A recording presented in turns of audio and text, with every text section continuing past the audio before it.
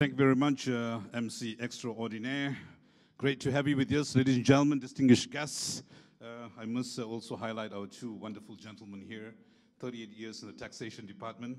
And so I'd like to also say a very good morning to Dr. Sri Samshum, Dr. Sri Baharin, and Dr. Muhammad Nizam Jamilia, if I got your name correctly. I think that was a very good keynote address by the Deputy Finance Minister to get the ball rolling today. And welcome one and all to this morning's program, a very interesting program. And I have some very, very interesting gentlemen here on stage. So I'll take the liberty of doing a little bit of a PR exercise for Mr. Vincent Lee, the Chief Executive Officer of Wavelat. So Mr. Vincent Lee is an accomplished leader with a distinguished career spanning 2 decades in the enterprise software and financial services.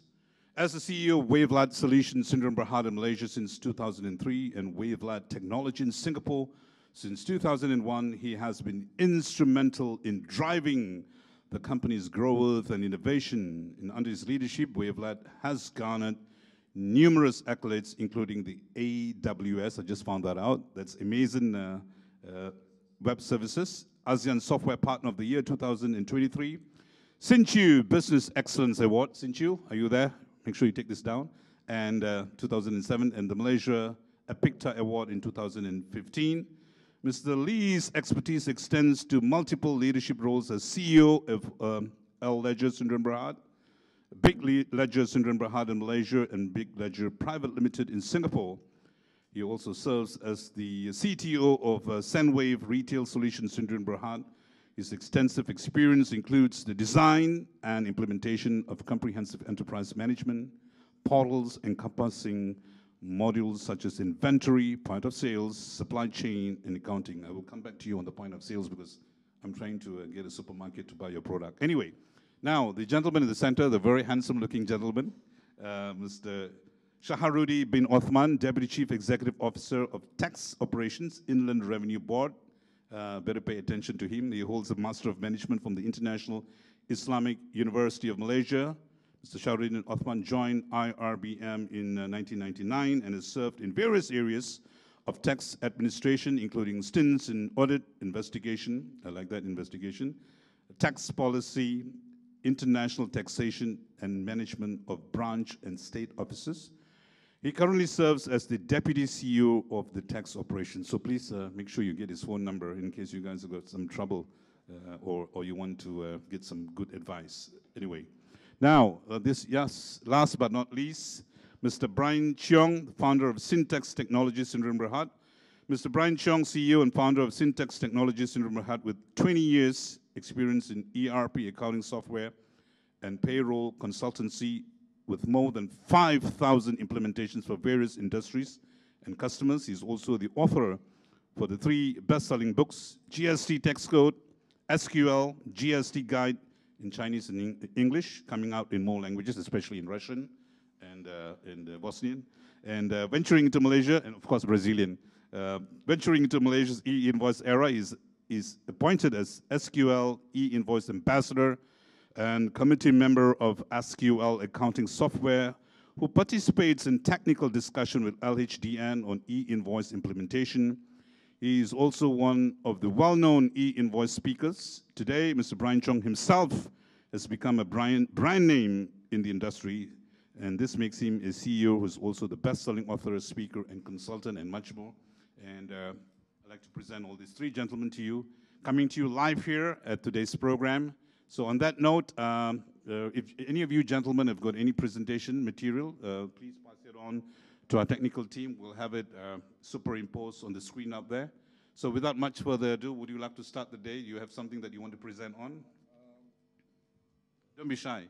Yeah, you have a mic. There's a mic there, yeah, okay. Hi, good morning, and my name is Vincent. And so I don't prepare a presentation because I think it is important to just share in a very natural way. So my company, we develop point of sales, ERP, accounting software, and stuff like that for the medium to the higher segment. So in the market, you have different type of businesses. There are some small one, medium, and the big one. For the medium and the big one, I can tell you that we are quite nervous for our customer. Hey, are you going to implement a new system soon, or are you going to upgrade your software? A lot of them are currently very relaxed and very like, oh, never mind, it's okay. We just wait and see first. So I think from my perspective, if I were to feedback to the various government departments, maybe I think government could alert the businesses, hey, it's going to happen already. You have to get things done. You have to get it ready. So that is one message I can share.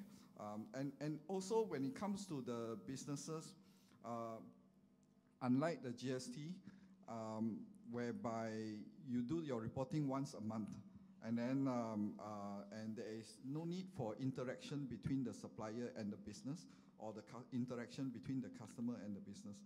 But for the e-invoice, because there is a lot of interaction back and forth, cancellation of the e-invoice, conversion from the batch consolidated to the individual e-invoice, and then the notification, the validation, the sharing, and the reconciliation, and so many things, right? So I believe that a lot of the businesses, they may need help, because so maybe, of course, the software vendors, all the software vendors, including myself, we love to do more business, but I think there is a gap in terms of education to the businesses, etc. Maybe the software vendor can play some role to implement the system and help them solve their daily operation problem. We hope to play a bigger role. Yeah.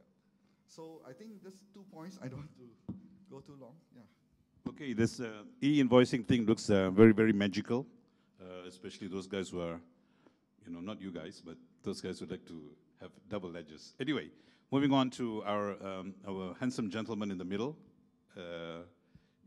Something they said that God made all men beautiful, but bald men he made more beautiful. So give him a round of applause, please. That's good. Okay, go ahead, sir. Okay, thank you, Dato. First of all, I would like to thank ISI for inviting us from the IRBM to share in this session. And I like the title of the topic, Embracing E-invoicing, isn't it, Dato? So e-invoicing is here. Everybody has to do it. All businesses have to do it. Don't run away from it. That's why I like that title, Embracing it. It's going to be compulsory on everybody, starting from next year, July 2025. Everybody has to do it. So why not embrace it?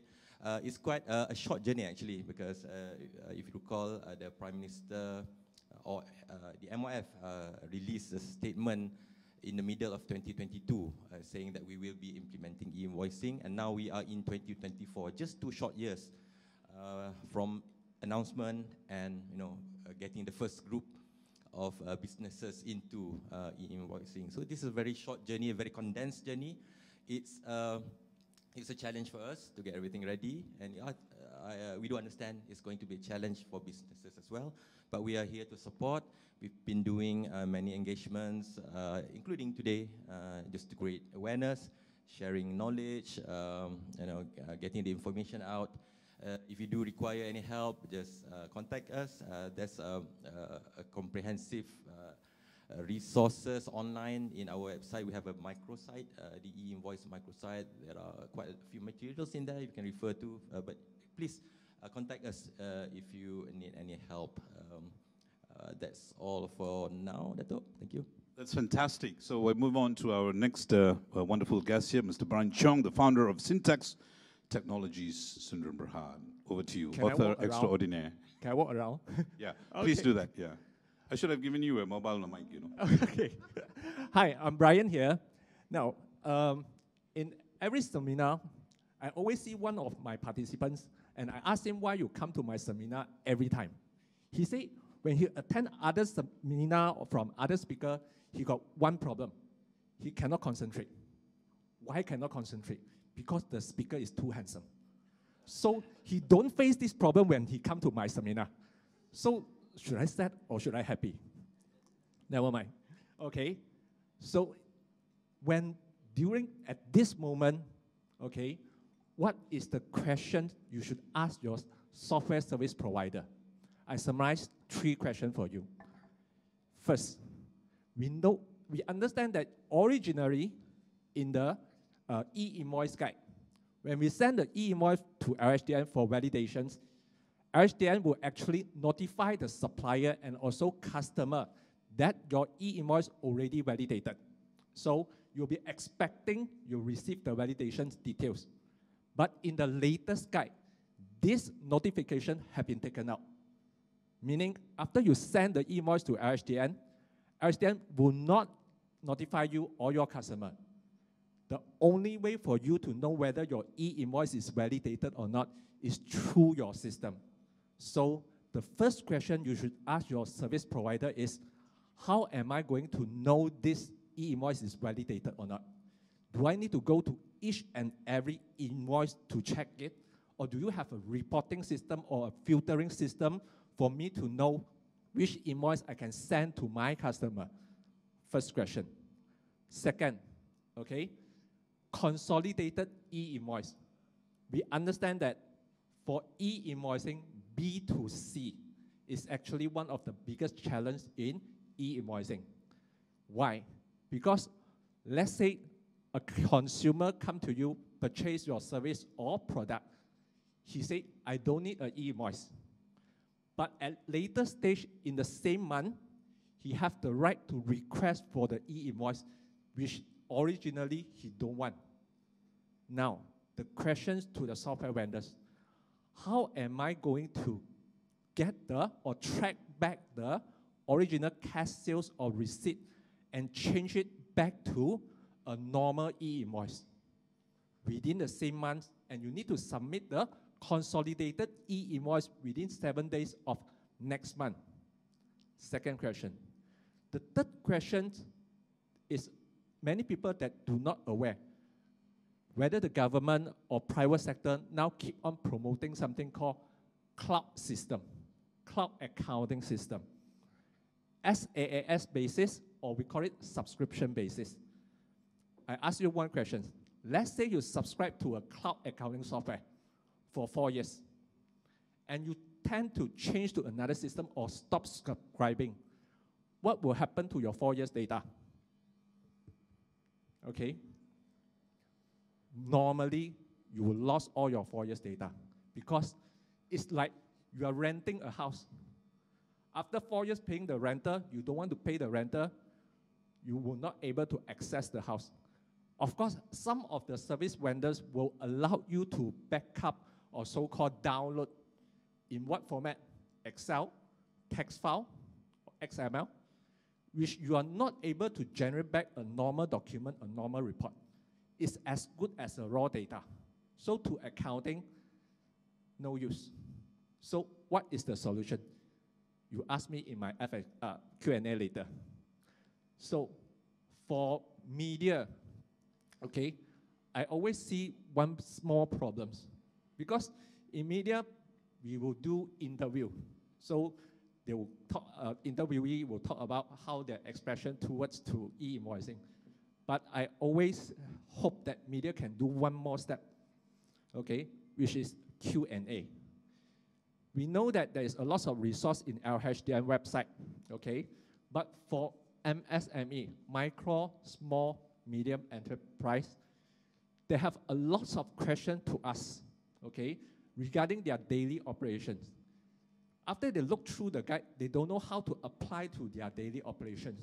So that's why I do a lot of Q&A in my TikTok, in my Facebook, every week. Every day, we get about more than 100 questions, okay, from SME regarding e-invoicing, regarding business and others.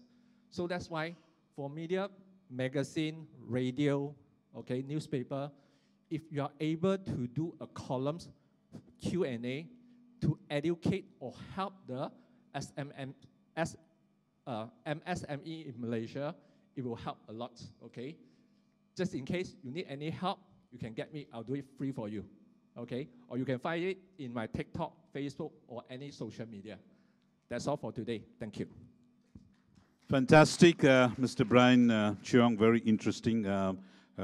Once we get into the nitty-gritty of this presentation, or basically eloquent interaction with the audience, we would like to call you to invite Q&A from the ground. Please introduce yourself, which organization you're from and your name, so that we could take a record.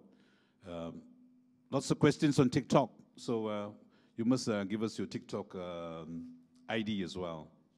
Good. Yeah, I was just sharing with my friends from Russia that my TikTok got shut down because I was making a lot of comments on President Putin, which I happen to be a great supporter of. Anyway, we'll leave that out for the time being. So, moving forward. So, Mr. Brian Cheong, Mr. Shah, Rudy bin Othman, and Mr. Vincent Lee, I'd like to ask you, is there anything specific that you would like to bring? Because this e-invoicing is very interesting, because there's a lot of tax dodgers out there, you know. Will anyone be able to take advantage in a not so healthy way of the e-invoicing? I just like to add on what Ryan mentioned just now about helping MSMEs especially. We do take note that in the first phase, our resources are all dedicated towards building the system and attending to the first group, the 100 million and over turnovers. And now we are moving into phase 2, which is helping the MSMEs, and they have different challenges compared to the first group. And we do appreciate people like Brian helping out the MSMEs. I think because they are a big group, millions, compared to the first group, which is about 5,000. The MSMEs will be millions of taxpayers. Businesses will be doing it next year, but we do appreciate the help from the software providers especially. Thank you. I just wanted to find out, you mentioned the MSMEs and so on and so forth, but as a big-time tax collector, where is the largest tax collection coming from, if you don't mind sharing with the audience? The biggest tax collection, you mean which segment of industry? I don't have that data at the moment. Yeah. But sorry for putting you in a spot, though. Oh, no problem. Yeah. But you did ask about paying taxes, and I think this is one of the main reasons why we are introducing e-invoicing. Yeah. Because it's all based on tax compliance, isn't it? Sure. So e-invoicing can help make our tax compliance rates better. Sure. See, I in my travels, traveling vast and wide, and I happened to go to Bangladesh, and apparently these guys, these so-called taxpayers, carry a taxpayer's card. And this guy who's a supermarket operator, he's got loads and loads and loads of awards. And as a taxpayer, the government basically gives them fantastic incentives. And they're also recognized for being a taxpayer. Like, for example, you carry a blood donor card. I'm a blood donor, and this guy says, I'm a taxpayer, So I think we should have a nice T-shirt later on. I'm a taxpayer. So, so on that note, I mean, is the government of Malaysia? We had, the deputy finance minister say a few words on where this economy is heading. I'm also carrying, I wouldn't say my Bible, but I always walk around with this called the Economic Outlook 2024, looking at how, and there's a word that's called taxonomy. Would you like to share what is the role of the taxation department in terms of this so-called nomenclature is concerned? Yeah. Well, we've listened to the YB finance minister mention this morning about the economic growth, about the economic outlook that you mentioned just now, and how the economy is growing. And our role here is to capture that. To have the collection, the raise, the increase in tax collection in tandem with the economic growth. Okay, So one area that might affect that will be the shadow economy, Dato'. So relating to what e-invoicing initiative, this is one area where we can tackle the lack of collection, because we are all here as compliant taxpayers. We need these people in the shadow economy to pay their fair share of taxes. It's in our interest to see everybody in the tax brackets, right? So please support our e-invoicing initiative. It will be good for everybody, the rakyat, the country, the economy, and the people. Right. This morning, Dr. Sri, Dr. Muhammad Nizam bin Sari, organizing chairman of the 4th Malaysia Tax Policy Forum, mentioned something very interesting, and that is only two things are certain in life. That is death and tax. So we have to have this spirit of voluntarism among people, volunteer to pay your tax, because when you look at how the nation is going, we have to support a lot of industries on the ground. And wanted to just find out, how is the voluntary tax, scheme going on? I mean, do you have to go after people? Because a lot of guys, when they go to the airport, suddenly the door doesn't open because the guy, you wouldn't believe, one guy was traveling to China with me. He owed some $800 or something like that, and he said, "Yeah, I can't travel out." So that's kind of, So I think should some leeway be given to business individuals, because these guys are also taxpayers, but at some point in time they do have a challenging time in their business and they can't cope, especially when COVID came around.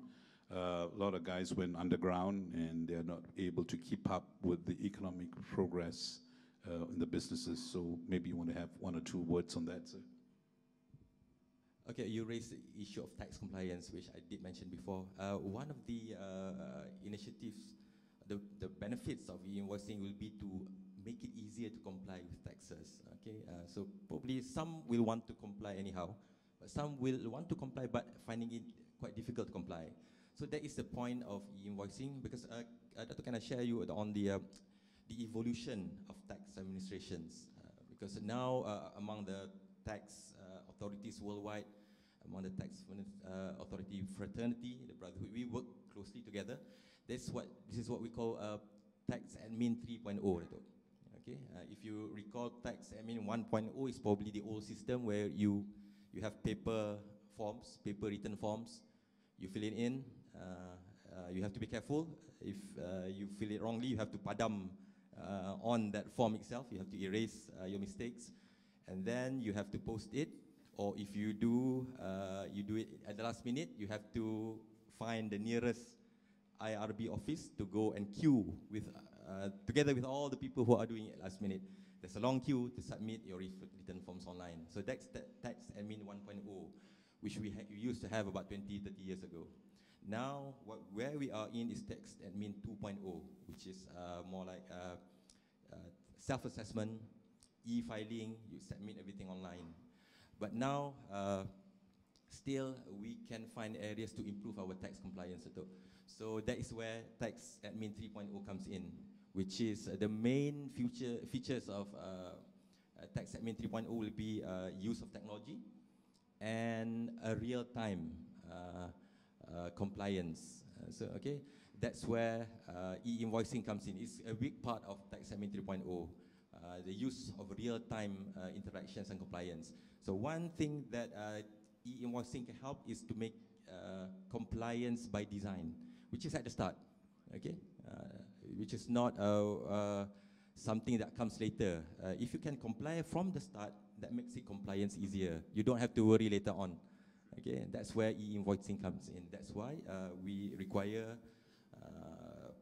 transactions to be validated upfront, and then that's part of your compliance with the tax authorities already, instead of waiting for the whole year, trying to comply later. I would like to pose the next question to Mr. Brian Cheong. You have been very, very innovative with your e-invoice implementation, and you have a very good working relationship. Mr. Brian Cheong, with the income tax department. So, in terms of interaction with the LHDN, has it been more user-friendly, so to speak? Definitely, definitely. LHDN is really, really effective, efficient, and really helpful. Right. Okay. I add on to this, the speaker. A lot of time when we talk about e-invoice, until today, okay, until today, a lot of people think that it's just involve businesses, but it's actually not, okay. Last time, when we go and buy, example, we buy books, okay, we can do personal tax relief, okay, and the receipt in the, so for the buying books is cash sales. So I heard that many people do this. I have this receipt, I photostat, then I pass to my friend to do tax relief, okay? But with e-invoice, this will no longer will be happening, because each and every, even you are doing consolidated e-invoice, it can be tax relief for one person. So that's why e-invoice is not only for businesses, it impacts to everyone in Malaysia who are paying tax. I've got to, means that if I go to the POS, the point of sale, and I'm swiping my credit card, and my credit card details has got my personal information, does it mean that you are able to basically get your tax relief or, you know? No, not at this moment. Right. Not at this moment. It's, okay. it's not evolved to that yet? It's not evolved because payment is still an optional in e-invoicing. Sure. So, but when you, so-called, when you make sales, okay, the bookstore, when he make a sales, he will issue invoice, cash sales, or e-invoice. Sure. Okay, that point, which will capture all this e-invoice data, that will do the e-invoicing. Sure.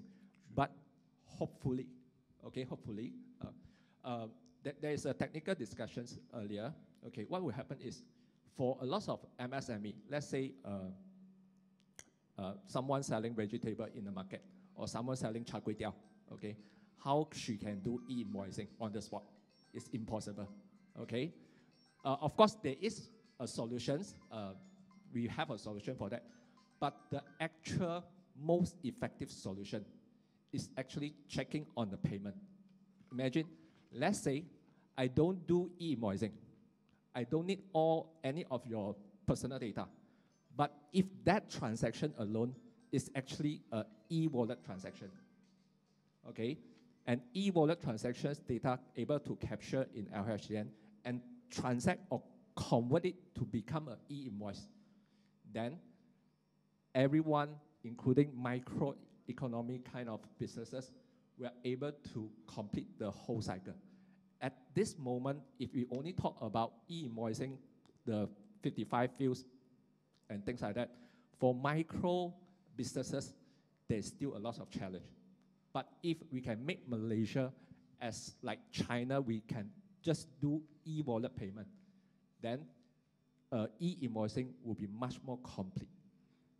This is something I have to also share with you. There are quite a number of businesses that force clients to pay by cash. And that's not fair.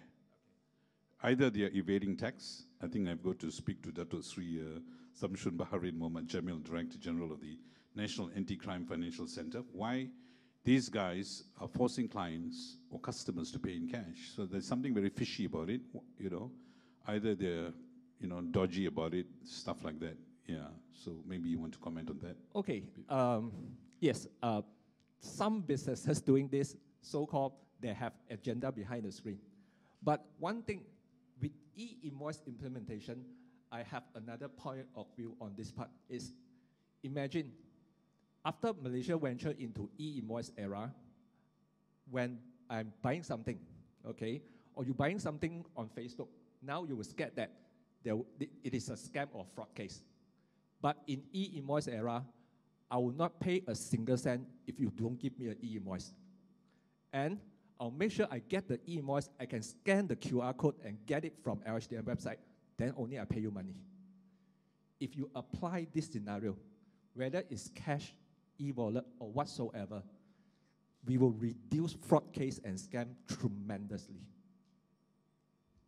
Good. So, Mr. Vincent Lee, you want to add on to that before I pose a question to you on this? Because, like I said, you have a Sunwave Retail Solutions, which is very much into how we make payments. And this e-invoice thing is something that I think it's a blessing for the nation, because all the con artists out there who are trying to dodge paying taxes is one way of tracking them. Secondly, the amount of scams that are on Facebook, even on TikTok. People buy products. I personally bought a power shower. It never arrived at my residence. So either somebody at the security guard post, flicked it, or it never got arrived. It never arrived. I mean, they come up with good ads. You can do this. You can wash your car with this. You can do this and do that. So for the man in the street, this e-invoicing is so a powerful tool.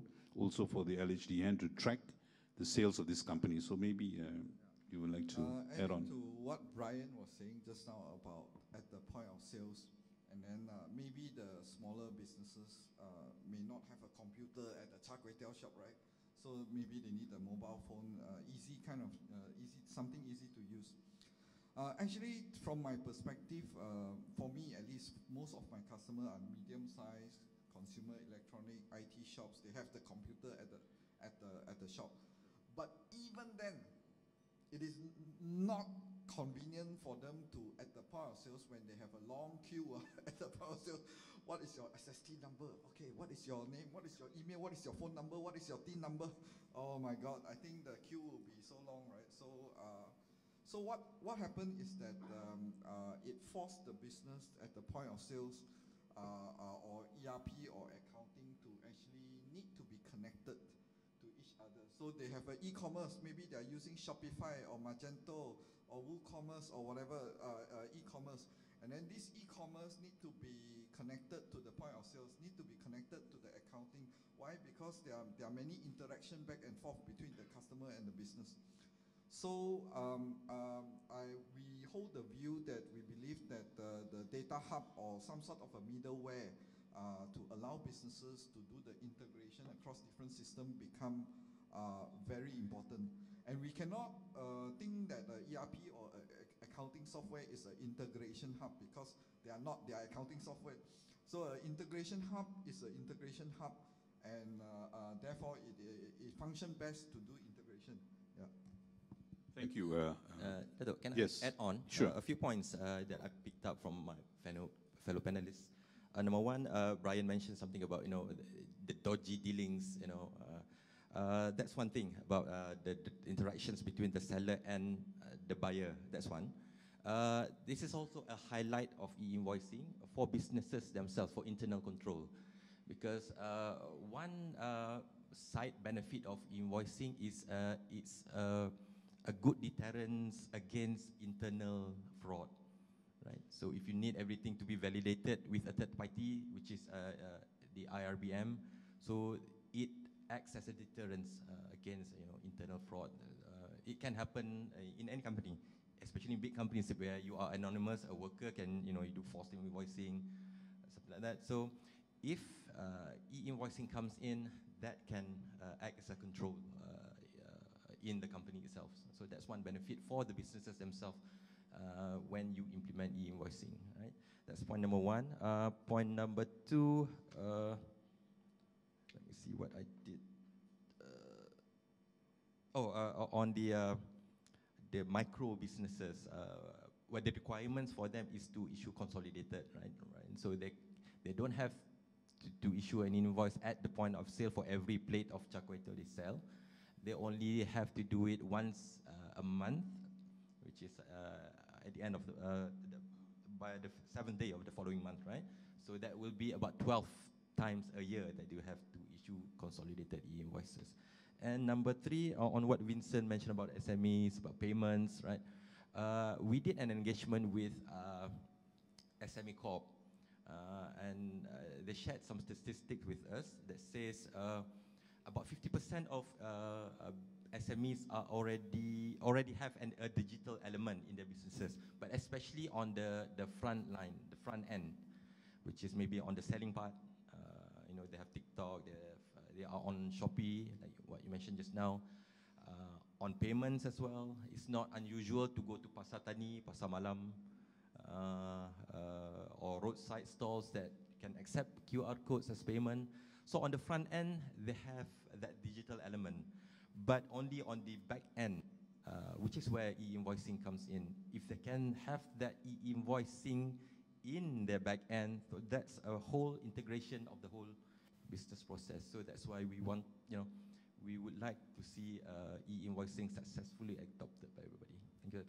Sure. So basically, with all this AI and all this gadgetry that we have, I think e-invoice should basically evolve into something larger. And this is something I did mention back in the day to the Minister of Tourism. I said, hey, Dr. Sri, do you know how many tourists arrived today? Or do you know what's the spending of the tourists today in Malaysia? And there are systems out there that can actually implement that. So with regards to the LHDN, are you able to give a blow-by-blow account on how much tax you're collecting per day? Or how much revenue? You know, you got the SST. You go there, swipe your credit card, you buy something, 6%, bang, on your head. So how do you determine that? Yeah. Okay, everything is possible if we have the data. Yeah. Yeah? All right. So that is also one benefit for e-invoicing for the nation. Because we have that data, we can do analytics, we can do analysis, Sure. right? So we learn from a few countries. I don't remember, it's Brazil, probably that Sri remembers. I think it's Brazil, where they've had e-invoicing for so many years already. It's fully matured. But when it came to the pandemic, the COVID situation, businesses have to be closed. They use the data from e-invoicing to target their aid, their bantuan. So there is one aspect of e-invoicing that can help the nation, getting data, helping with the government decision-making, targeting areas that need to be targeted. So the possibilities are endless when it comes to having data with e-invoicing. There's a gentleman that ran a campaign called Endless Possibilities.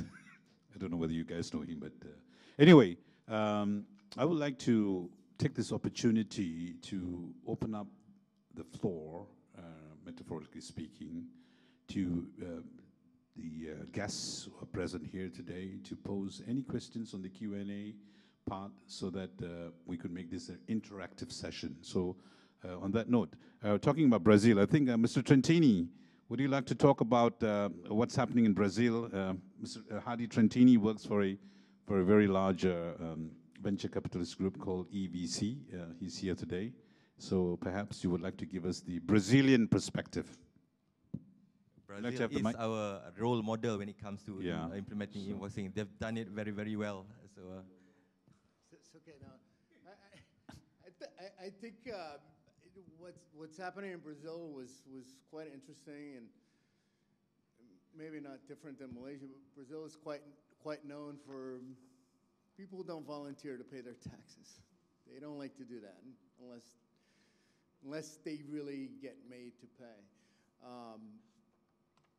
The Brazilian government uses technology fairly well, I think.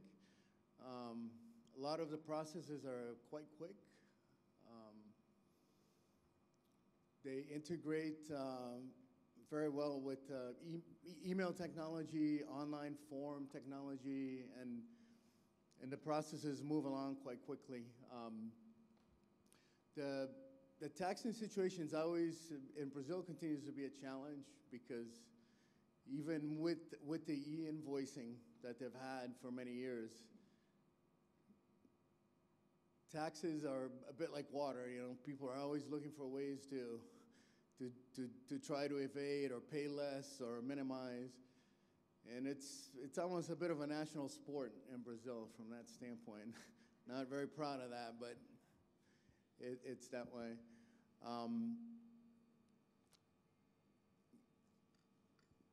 I think one of the challenges that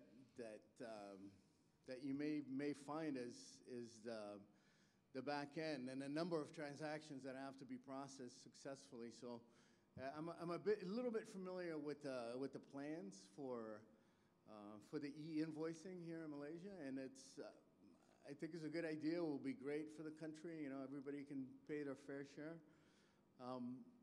I was looking ahead a little bit, and I'm wondering if there's any plans on your part to take this sort of at some point to the next step, where since all the businesses and people have all the information going to the revenue service, right? Then do you have to file taxes at the end of the year? You already have all the information for businesses, for individuals. Okay, ultimately that is the objective. Oh, is it? But we Okay. can't do that yet until everybody comes on board and the system becomes fully mature. At the moment, we are starting to roll it out, giving a few concessions here and there. So that is not possible yet. But ultimately, I've seen a colleague from Hungary, not even a colleague, a speaker from one of the big fours from Hungary that says now sending their tax return is just reviewing and signing off because of the e-invoicing initiative implemented in Hungary. So that is our objective ultimately. I'm supposed to be answering questions, but now I have questions myself. Go ahead. Okay. Yeah. So my question is, does it mean the way we do audit, the way we do tax submission, I mean, those yearly audit that we are doing now, or not now, but in the future, there is a chance that it could be no longer required? Good question, thank you. As things stand in the current tax admin 2.0 regime, so what happens when audit, I know Vincent, what you're referring to, audit is quite a headache lah, when the IRBM officer comes in. What happens, so let's just imagine I'm working for your company, I do my e-invoicing, so okay, today I have a sale, 1 million, okay, I do my invoicing. And then what happens is I aggregate all the invoices I do at the end of the year, right? 31st December, say. And then I file my returns in July of 2025. And then probably the company gets picked up for audit. So the audit officer from IRBM comes in at the earliest, say, Q1 of 2026, right? So there is 2 years already. He comes in 2026 asking to see the invoice I did today. That is 2 years behind, 2 years down the line already happened. So maybe I've already retired, sure. I've moved on to another company. The invoice is already in the warehouse, it's somewhere, you have to go look for it. Maybe it's damaged by flood or termites or something like that. So that's the current regime when you do the normal paper e-invoicing. With e-invoicing, with every data online, number one, it's all there to be viewed, okay? And number two, like I mentioned before, what Tax Admin 3.0 is attempting to do is do more real-time interventions, right? So you don't have to wait 2 years down the line for me as the tax authority to come and ask you something that happened 2 years ago. So it should be a real-time, more real-time. It gives you that chance to correct before you close your accounts for the year. Okay. My question is, let's say if you look at Singapore, right, company with a revenue below certain number of million, you are exempted from doing even go through the process of the audit, those audit submission, because now you have all the data. Maybe one button you can see everything yourself already, even all the information that the business do not have, because you are able to connect from one business to another, even. Correct. You know. Correct. So Easier compliance and less interventions. So probably, like you said, if we have that data already, everything is good. We don't kacau you already lah. We only kacau those where we can see discrepancies. That's right. Right. So yeah, I like this because in the hospital industry, because I was doing biomedical engineering maintenance of Prince Court Hospital, we have planned preventive maintenance. So like the taxation department, and also our good friends at Tenaga National Berhad, they have an estimated bill. So can you estimate how much tax somebody can pay? Just a quick one. It's been done at the moment anyway, Dato', because Okay. companies and businesses do have a tax estimates. The issue is whether those estimates are correct. But with more information, more data, it can be as accurate as possible. Sure. So by the time you do your final tax calculations, it should be as close as possible to your actual tax bill. Sure. Before I pose the next question to Mr. Brian, just wanted to find out if any of you have got anything related to what we're discussing right now on this estimation or guesstimation that we call it. You know, I mean, like I said, you know, when Dato' gave his speech this morning, I was saying, you know, this is so accurate, you know. But in the spirit of voluntarism, I think companies must be more forthcoming. But anyway, when you talk about estimation, maybe in 1 year, the guy's business has been good. And then, you know, like this Aussie guy who told me that somebody did a boo-boo in his factory and he had to lose a 20 million Aussie contract supplying biscuits to, you know. So how do you tax? I mean, basically, there's a sudden drop. You lose business.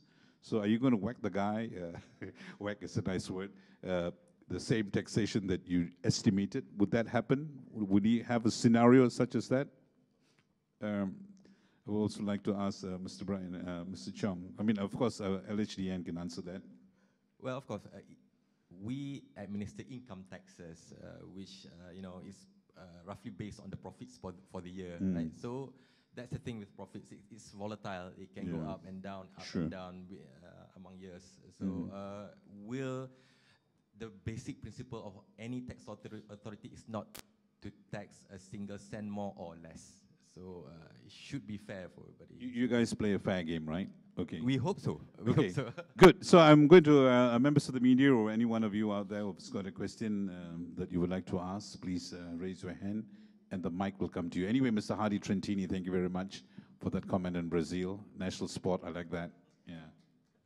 Yeah. Give him a round of applause, please. I wanted to ask our friend from Russia, you know, who is the counselor, Mr. Alexei Salnikov. How is it in Russia? Do you have e-invoicing in Russia at the moment? I just wanted to know. Do you have e-invoicing? Can the mic be passed to? Yeah.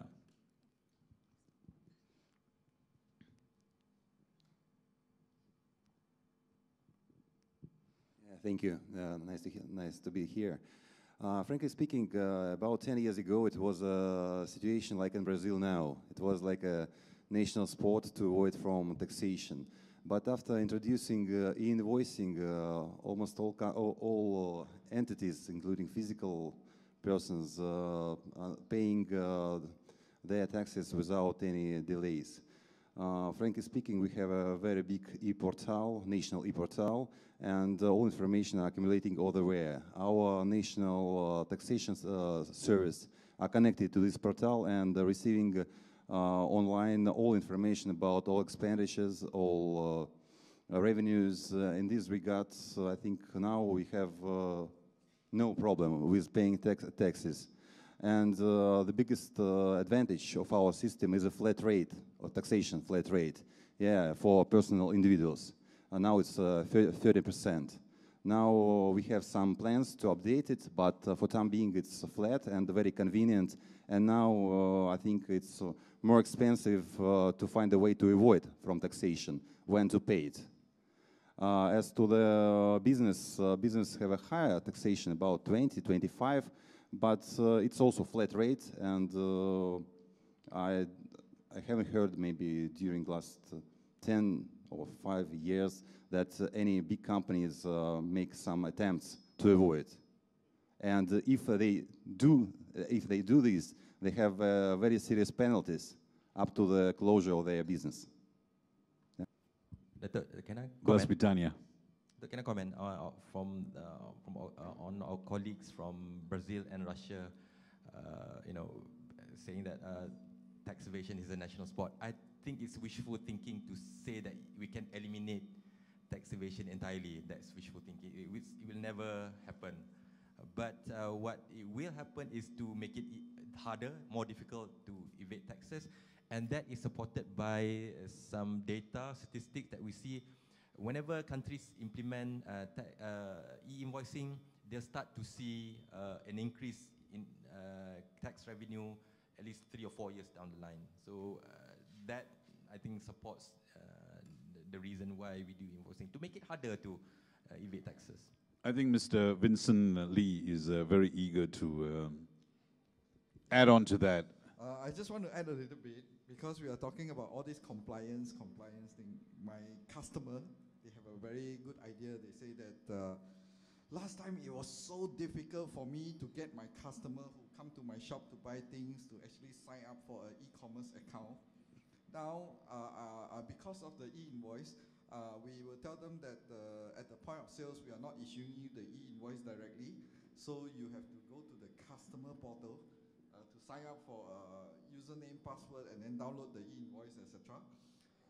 Then I can have the opportunity to actually give them another voucher so that I can cross-sell, upsell, and stuff like that.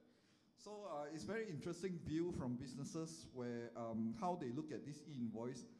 It is not just for compliance. It could become a CRM initiative for the e-invoice. Yeah. Mr. MC, you're very quiet. How much time do we have left? Because I don't see the scorecards out there. I think we've got 5 minutes to go. So very quickly, can I have a question from that side? You seem to be, yes, the gentleman there, the very good-looking guy there. Yeah, sorry. Please introduce yourself. Yeah. Good morning, my name is Mohan. Okay.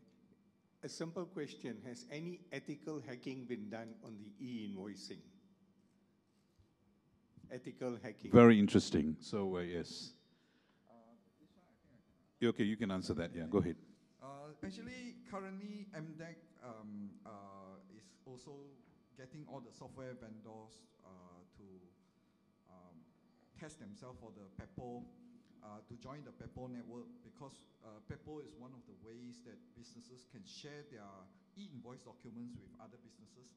But of course, once they are on the PEPO network, the businesses can use the PEPO more than just e-invoice. They can also sync, let's say, purchase order, delivery order. It's not a requirement from LHDN to sync any of the purchase order, right? So, but they can use it.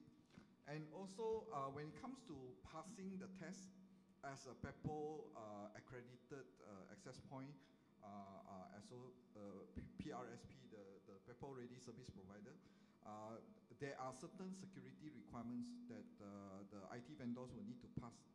For example, they need to go through the ISO 27001, and then with the two-factor authentication and some penetration testing and stuff like that. So there's a series of requirements that the IT vendor will need to fulfill, I would say. Yeah. Yeah, I understand the concerns about security, because quite a lot of sensitive data is in the my invoicing system.